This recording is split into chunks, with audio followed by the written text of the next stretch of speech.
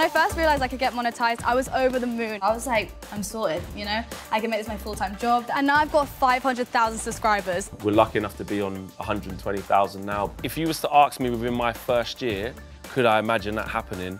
No. I pinch myself every single day. What's going on, people? Welcome to United. There's various ways you can monetize on YouTube. You've got your YouTube ad revenue. That's like the most basic way. Once you've got your 1,000 subscribers and once you've got your 4,000 watch time, and you can activate monetization. Place your ads in a certain point in the video where it's kind of like a cliffhanger, like where someone will like go into the advert and be like, oh, I have to keep watching it because like you're literally about to say something important. A lot of the shows we do are live, and we was able to enable super chats where people can send in donations at will. Then there's super stickers as well. Really, really easy ways of monetizing. And they also don't put pressure onto the person watching. And also the members club, where we deliver bespoke content, behind the scenes content. People can get involved in the live chat and get their own emojis, their own badges, and just really get that personal feel. I have made merch before. A couple of years ago I made some t-shirts, some hoodies, and now I'm actually creating my own bikini brand. Brand partnerships are a great way to also monetize. There's a lot of scope to work alongside brands, to promote products and create relationships where it works in both ways. The algorithm is really important, and it's important that you try to understand where you fit into it.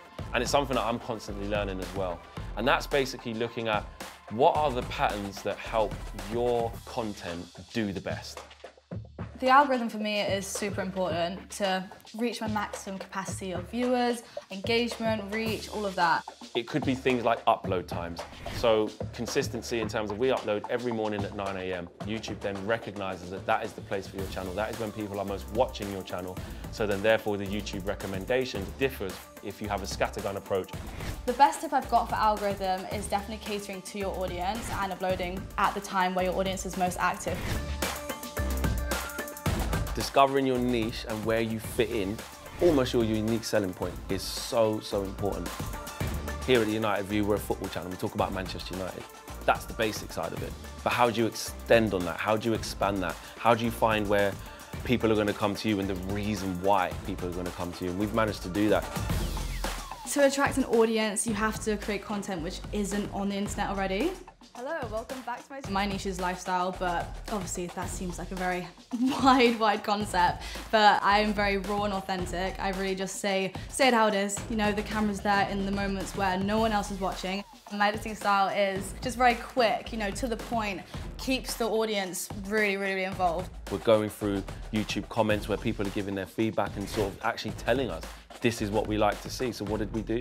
We did more of it. We do stadium tours and behind-the-scenes access. People like to see me interviewing other people, talking to other people, meeting new people and trying different things. Going onto your community tab and asking your audience what they want to see and building a really, really solid community, it just, well, makes your views skyrocket.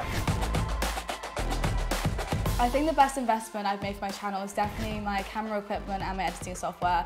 So for my camera, I use a Canon G7X Mark II, and for my editing software, I use Final Cut Pro. The best piece of advice I was ever given was investing in leveling up our content, our production, our camera equipment, our lighting, and just getting a studio space. Everything's just gone through the roof. More engagement, more sharing, more views, and also it gives you a more professional product. So if you're looking to working with brands and cross-collaborating, it's going to give you that extra push to say, this is what sets you apart from the rest.